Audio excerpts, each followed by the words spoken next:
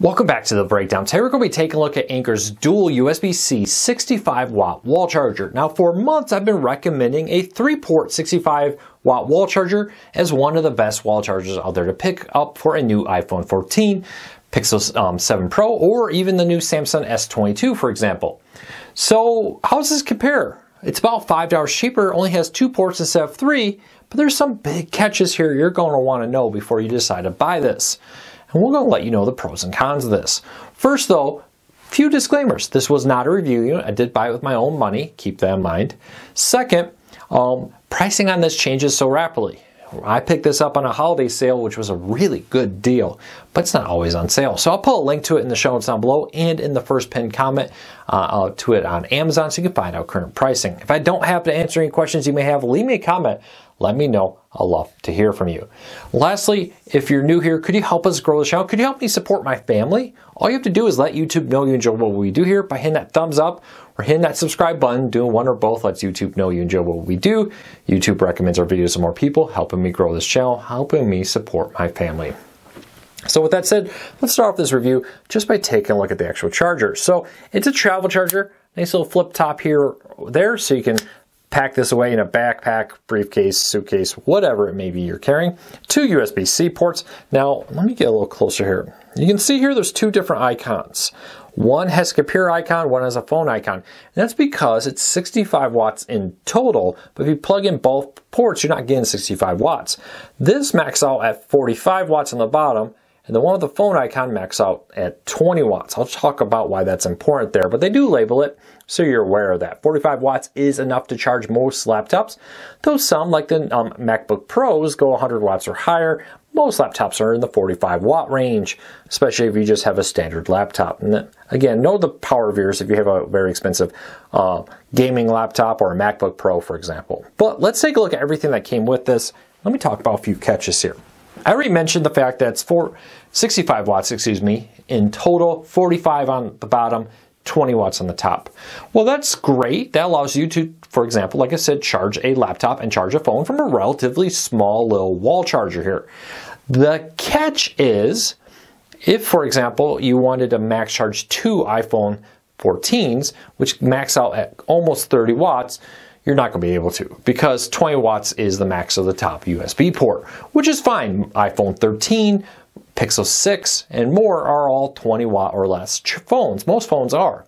But the iPhone 14, the S22, which is a 45 watt charger for the Ultra version, and more are increasingly going over 20 watts. Now, some people are, I can already see it type in the comments, Luke, the iPhone 14 is only a 20 watt charger. No, it's not. Now, the Apple paperwork says 20 watt or faster charger will charge your iPhone 14 at this rate. Apple actually never says what the max rate is. In my testing and in other testings, you can Google it, you can look right here on it, we were able to get between 27 and 29 watts of charging, very consistent with a 30 watt charger. There's a lot that goes into that.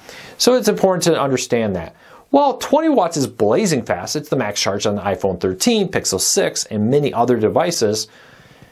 Increasingly, that is a little slow for the iPhone 14. The newer Samsung S22 Ultra, if I can get that out, is a 45 watt, for example. Think of wattage a lot like a garden hose. You can fill a pool from a garden hose. It's just going to take a long time.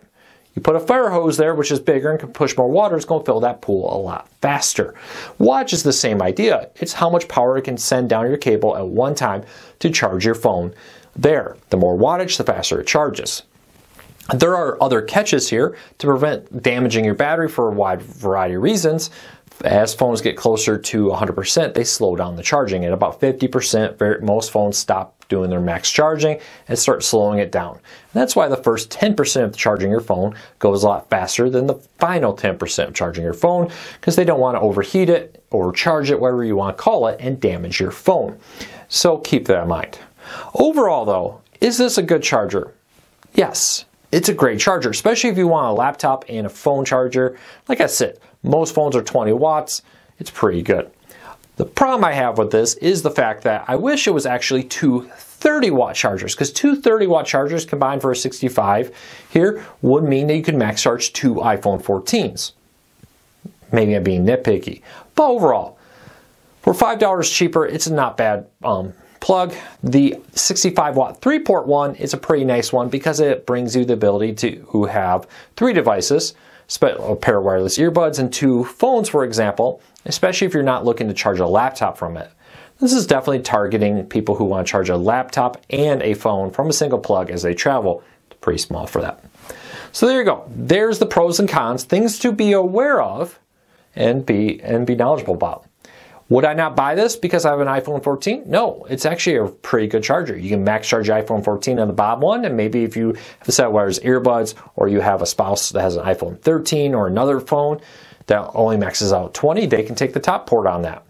But it's not a bad option overall. So I'll put a link to this in the show notes and in the first pinned comment. If you have a question, leave me a comment. I'll love to hear from you. Hopefully we answered your questions. Could you help us grow the channel? Let YouTube know you enjoy what we do here. Just hit that thumbs up or hit that subscribe button. We post videos almost every day. So until next time, take care, be safe. We'll be back again real soon.